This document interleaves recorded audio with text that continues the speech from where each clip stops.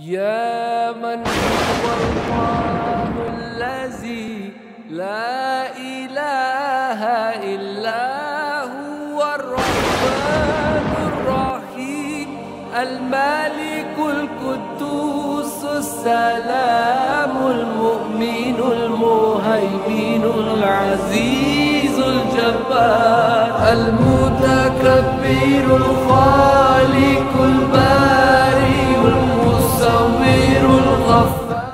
Assalamu alaikum. Peace, blessings and mercies of Allah be with one and all. Welcome to another in the series of the presentation of the Electric Mosque's teachings of Islam. Facebook and YouTube, Electric Mosque, Guyana. And I'm your friend, your host, your brother, Hajji Dr. Roshan Khan. My dear beloved friends and families, thank you for tuning in and to be a part of this presentation. And I urge you to, as you're about to listen, if you're listening on television or on YouTube or Facebook, call your young ones. Call and advise your family and friends how to reach this on YouTube and Facebook. And on NTN, Guyana television station, on Saturday mornings at 7 a.m. and Sunday afternoons a repeat at 4 p.m. Bismillahir Rahmanir Rahim. Alhamdulillahi Rabbil Alameen. Ar-Rahmanir Rahim. Maliki Yawmiddin. Iyyaka na'budu wa iyyaka nasta'in. Ihdina as-siratal mustaqim. Siratal ladhina an'amta alayhim ghayril maghdubi alayhim waladdallin. Ghayril Makdubi alayhim wala doli. We have done so far 3 parts of the divine being, beloved divine friends and families. And now we are about to do the 4th as we have finished 3. But I want to give you my salam, my respects and best wishes to each and every one of you, prayers and blessings of good health. And in the end, I will do that little piece that people like out there, my friends, my fans, and they can touch as they believe to get some help, the sound on water, or any kind of halal purified liquids, even on the medicine. I will recite a few words that many people believe that it helps them, even as they listen or they put their water or something of that sort. My friends and families, I want to go back a little bit to like a paragraph or about 6 or 7 lines before I actually commence the part 4.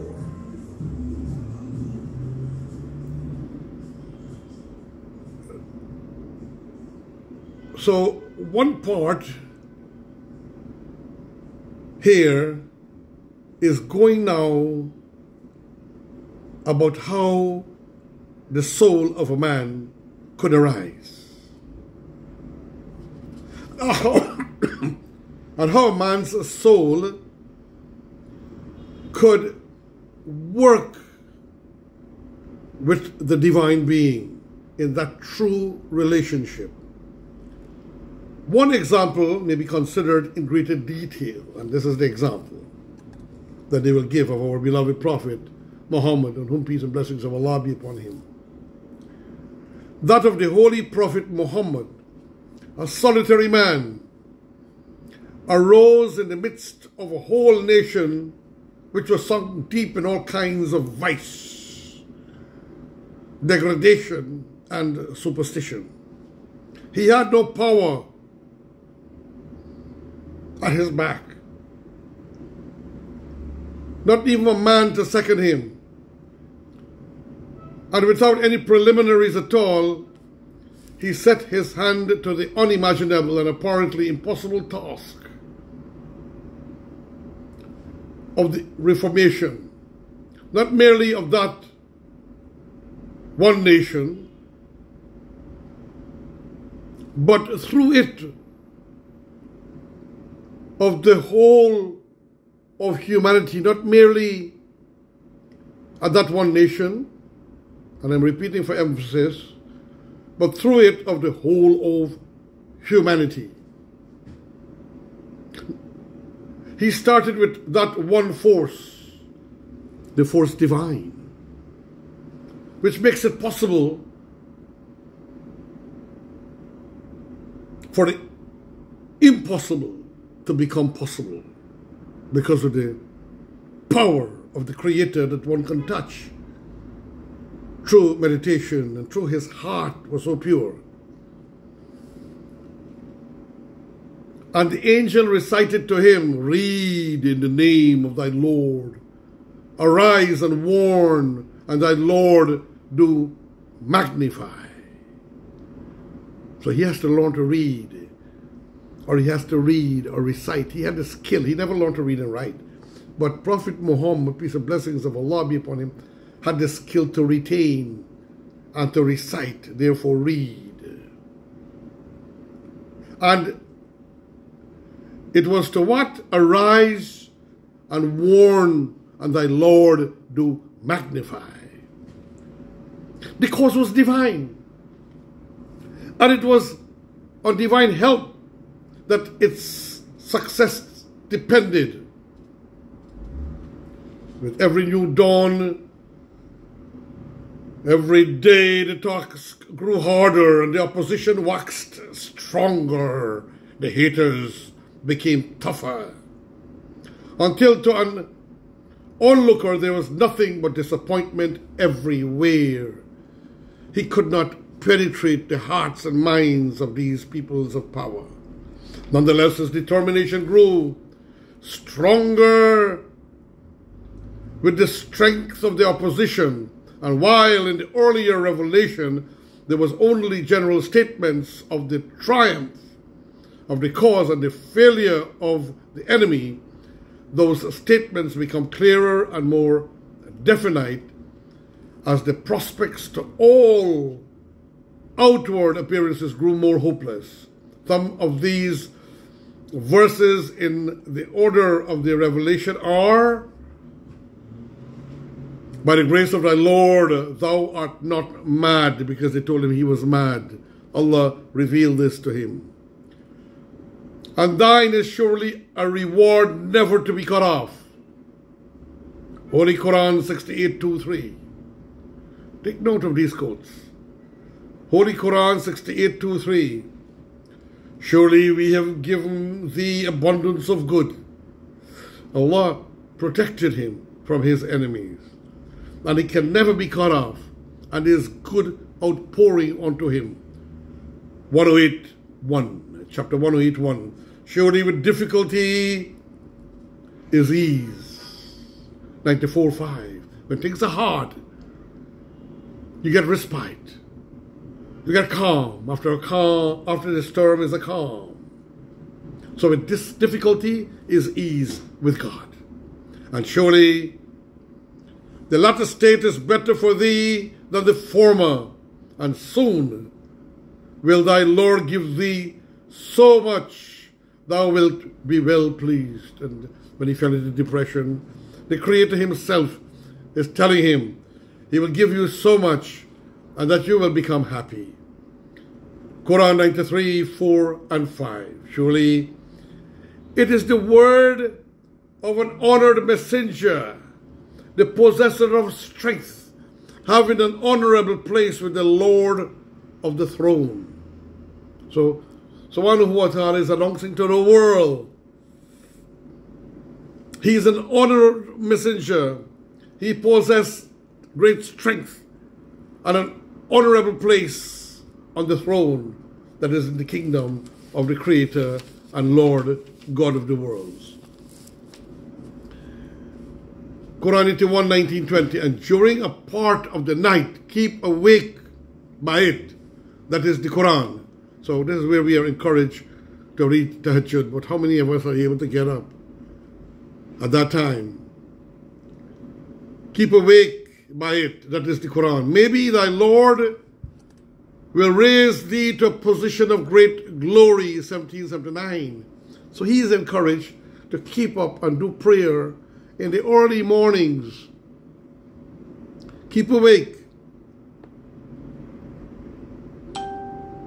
And the Holy Quran sighs, O man, we have not revealed the Quran to thee that thou mayest be unsuccessful. 21:2. So God is talking not only to the Prophet in the Quran, but to us the people.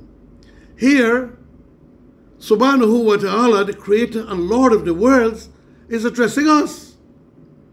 O man, we have not revealed the Quran to thee that thou mayest be unsuccessful.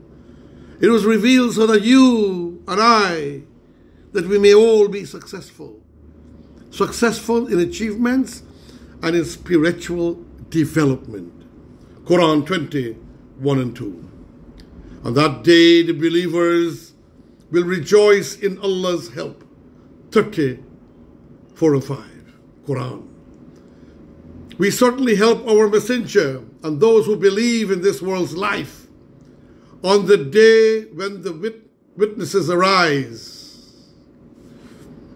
We certainly help our messenger and those who believe in this world's life on the day when the witnesses arise. God will help his prophet, his messenger, and those who believe, you and I, in this world's life. So simple. On the day when the witnesses will arise, when we all have to rise again to face the Creator. Quran 40:51.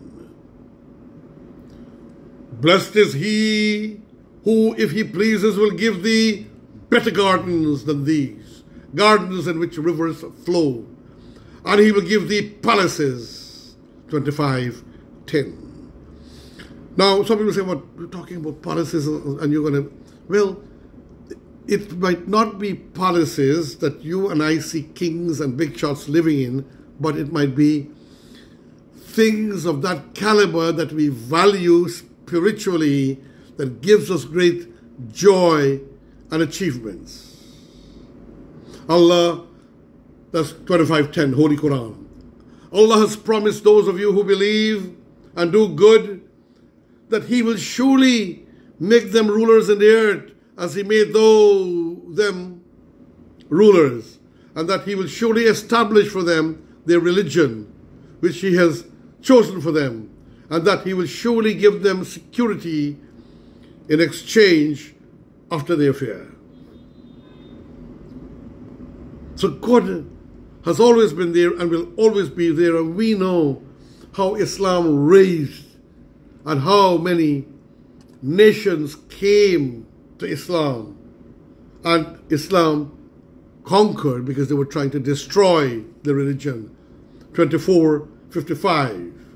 And there will be no fear, but there will be prosperity, security in exchange after their fear. He it is who sent his security in exchange after fear. He it is who sent his messenger with the guidance and religion of truth, that he may make it prevail over all religions. 48:28. He sent his prophet, Muhammad, our prophet, with the guidance and trueness in religion, in faith. And he, Allah, through our works, will make it prevail over all faiths. 48:28, Quran. In like manner, the end of opposition is described more clearly in the later revelations than in the earlier, although that opposition grew more and more powerful as days went on. The following 3 verses belong in 3 different periods. So let us look at the 3 verses that came to 3 different periods. Till when they see that which they are promised, they will know who is weaker in helpers and less in number. 72:24. Or they say, we are a host allied together to help each other. Soon shall the hosts be routed, and they will show their backs. They will retreat. 24, 44, and 45. Say to those who do disbelieve, speak to the disbelievers, you shall soon be vanquished. 3:11, talking about the Meccans who try to destroy the Prophet and will try to destroy Medina and destroy the religion of Islam. But they shall be vanquished, and vanquished they were. Say to those who disbelieve, you shall soon be vanquished. You believe, disbeliever, you shall be vanquished. Say to those, and all this did happen a few years after things had been foretold. So once these prophecies were made, and some people like to say Islam and Prophet Muhammad didn't bring any prophecies, because we don't push the idea of prophecies. We don't call this prophecies. We call this wisdom and knowledge, but it is all prophecies because it's been prophesied. And all this did happen a few years after these things had been foretold. Though at that time there was nothing to justify such prophecies, and all the circumstances were against them because things were so badly off. When these prophecies came, and Prophet Muhammad would have advised that these things will be happening, he was jeered and mocked at because everything was against them. No one could possibly have foreseen what was so clearly stated as certain to come about. And no human power could have brought to utter failure the whole nation with all its resources ranged against a solitary man. Let me read that again. Listen attentively. And no human power could have brought to utter failure the whole nation with all its resources ranged against a solitary man and determined to destroy him. Divine revelation thus affords the clearest and surest testimony of the existence of God, the divine being, in whose knowledge past, present, and future are alike, and who controls both the forces of nature and the destiny of man. How beautifully put, my beloved divine friends, family, brothers and sisters. Now,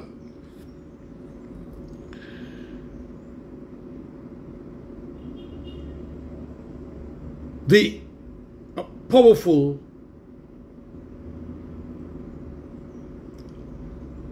wisdom of the unity of God. I smiled when I was thinking of it. We believe in the one God doctrine, that there is only one and only one God, and He is unseen. We cannot make a statue to represent our Creator, even though He has 99 names or attributes. We cannot create an image. All the religions have this concept of the one God doctrine. In Sanatana Dharma, one of the oldest faiths or religions, the creator, Brahma, then some would say Shiva, the same personality, or Krishna, the same personality, that is. But it is the one God doctrine. And then eventually it digressed into many gods, 3.25 million plus, with numerous demigods. And in Sanatana Dharma, great religion, I have no problem with them. I study Sanatana Dharma and Buddhism and other faiths. I have the Bible, the Holy Quran, and so on. I have them. I study them. And this is why I do not attack or critique religions. However, the religion of Islam, we were told the Quran would be preserved. Because it is a fact that over many decades, and Swami Prabhupada indicated that many kings and self-made lords, men, interfered with the Bhagavad Gita and other texts. And this is why he named it a Bhagavad Gita as it is. This is how he best could have put it together. And I respect him very much. And I met that man in Canada, Quebec, Montreal in 1973. Now, in the Holy Bible, we are taught about the one God, yet still they turn him into three. Jesus Christ only worshipped Yahweh Elohim. And in his language of Aramic, in Aramic, the word for God is Allah. A-L-L-A-H or A-L-A. So you can check what was his language by just Googling. You guys in modern civilization are so fortunate. Just Google. What was the language of Jesus Christ? But his name wasn't Jesus Christ, because Jesus Christ never heard of Jesus Christ. Jesus, his real name was Yeshua. That's an English name. And this is precisely what I'm trying to say. People interfered. He taught the pureness of Judaism, Yeshua. They English it as Jesus Christ. And he worshipped all the time. And he speak all the time in the Holy Bible about this one God. And about the 10 Commandments. Hear you, Israel, the Lord your God is one God. And you shall love this God with all your hearts and all your soul. And this is in the book, the first commandment, the book of Genesis, where Moses spoke it. And Yeshua, that you guys call Jesus, also repeated it in the book according to Matthew. Because nobody knows if really Matthew wrote it. Because it's according to Matthew. All the books in the Bible will tell you it's according to.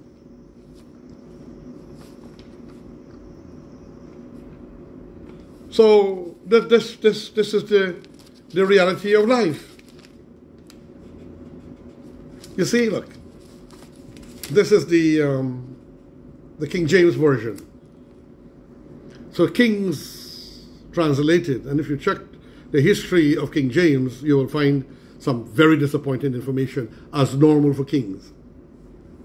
The Gospel according to St. Matthew. According. But in there, the same "Hear you, Israel, the Lord your God is one God" is embellished in there. And he, Yeshua, you call him Jesus, worship one God, and he left an indelible prayer that I've loved since I was a child. I learned it in little kindergarten and first standard in the Skeldon Anglican School. Our Father who art in heaven, hallowed be thy name. Our Father who art in heaven, hallowed be thy name. Thy kingdom come. Thine will be done on earth as it is in heaven. Give us this day our daily bread, and forgive us our trespasses, and deliver us from evil. For thine is the kingdom, the power and the glory forever and ever. Amen. Deliver us from evil. It is so one God, ladies and gentlemen. So the Bhagavad Gita, Krishna speaks about the one God. And he spoke about the demigods, those men who reach great saintly heights by meditation, and they were able to get certain small amount of powers given unto them. But those demigods can only help with material things, material achievement. And according to the Bhagavad Gita, Lord Krishna is the one who could help and give you salvation. So, just to give you this idea. Now, what about the Holy Quran and this one God doctrine? Bismillahir Rahmanir Rahim.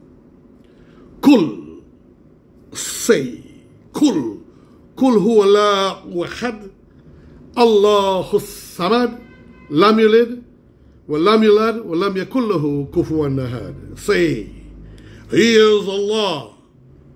Say, He is God Almighty, the Absolute, the Eternal. He begat not, nor is He begotten, and there is none like unto Him. One of the smallest chapters and the most powerful. Now, when we Muslims recite that 3 times, it's like you have recited the entire Quran.